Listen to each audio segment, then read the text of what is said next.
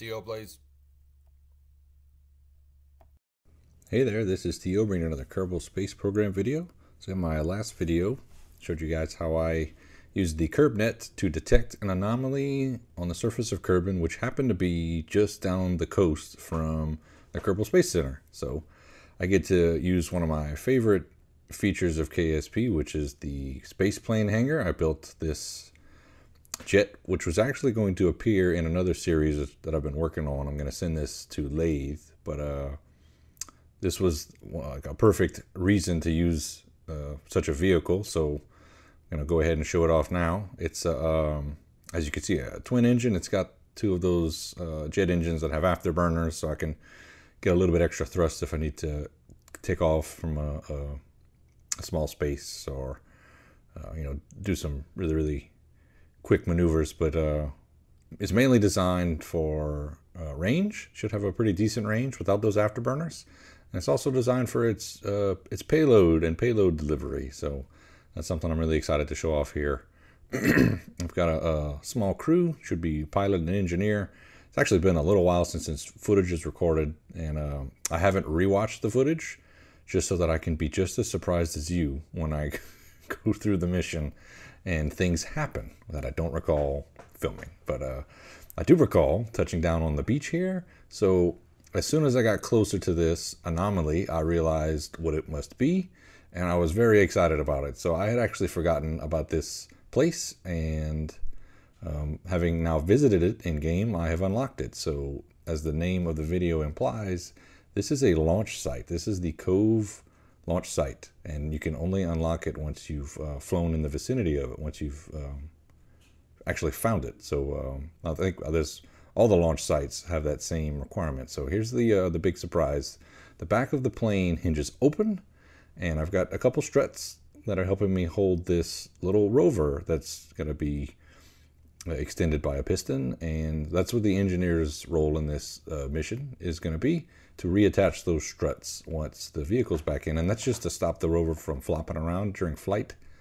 It'll actually clip through the sides of the plane, and it looks very weird. So in reality, if you had a payload like that, you'd want to secure it. So I've brought my engineer on board, and he's going to reattach those struts once the rover is finished with this next part of the mission, which is giving the pilot or engineer, whoever I've selected, the ability to get to the target much more precisely and quickly and safely. So the plane can land in a flat space, and the rover can take the passenger to their final destination. So pretty clean, basic little rover design. Rovers can be tricky, so you need to make sure that your control point is facing forward. I find it's nice if the rear wheels are locked and don't turn, and leave your front wheels to turn. You also have to make sure your SAS is disabled, or it's set to I think one of the settings. I think you can toggle. You can either turn it completely off, or you can set it so that it only works when SAS is turned on, whenever you press the right key on the keyboard. So anyway, once you work out those kinks, rovers are not that bad to drive. So for whatever reason, I guess I don't drive them that often enough that sometimes I just forget. So when they start acting squirrely, you can play with those settings. And so as you see, I have a solar panel just to recharge my batteries. I hope in KSP 2, which the early access was announced, by the way, in February. I know what I'll be doing in February. Hopefully in KSP 2, they'll give us air-breathing engines suitable for producing electricity, and maybe even driving wheels more efficiently on Kerbin than some of these electronics can do. So if you're going to have a rover on the surface of Kerbin, you either have to use solar panels or an RTG, which is kind of unrealistic, or you could use a fuel tank with a fuel cell, but none of those seem like great options. So I tend to just slap on a lot of batteries, and usually that'll last an entire mission. But you do eventually run out of charge, so you need a way to recharge those batteries. But anyway, this is going to be a quick mission.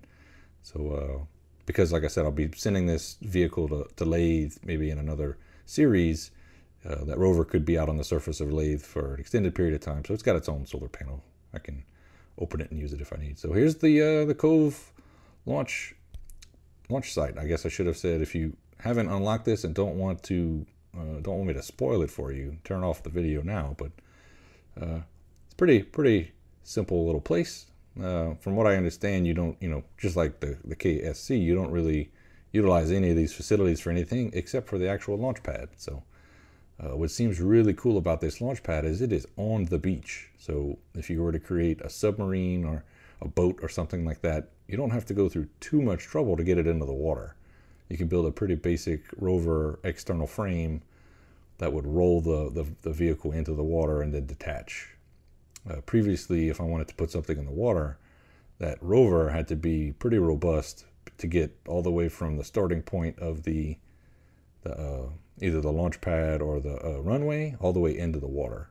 There's inclines and slopes and grades and all that. So anyway, this would be, obviously it's got a ramp. So this is in my mind designed pretty much to get things into the water if you wanted to create a watercraft. But got to go in for a swim, because why not? I can.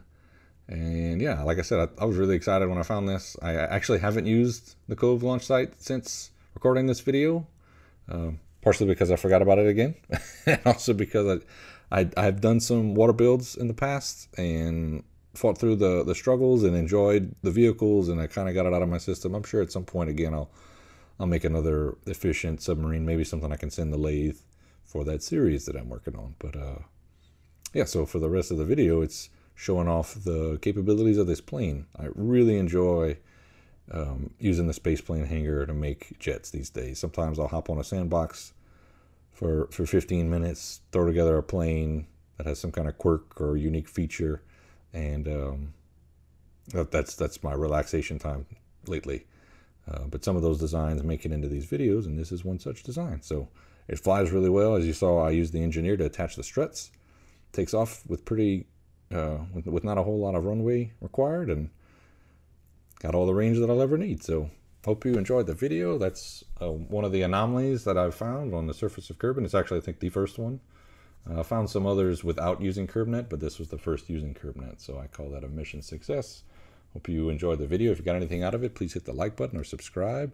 I appreciate you for tuning in, and I hope to see you next time.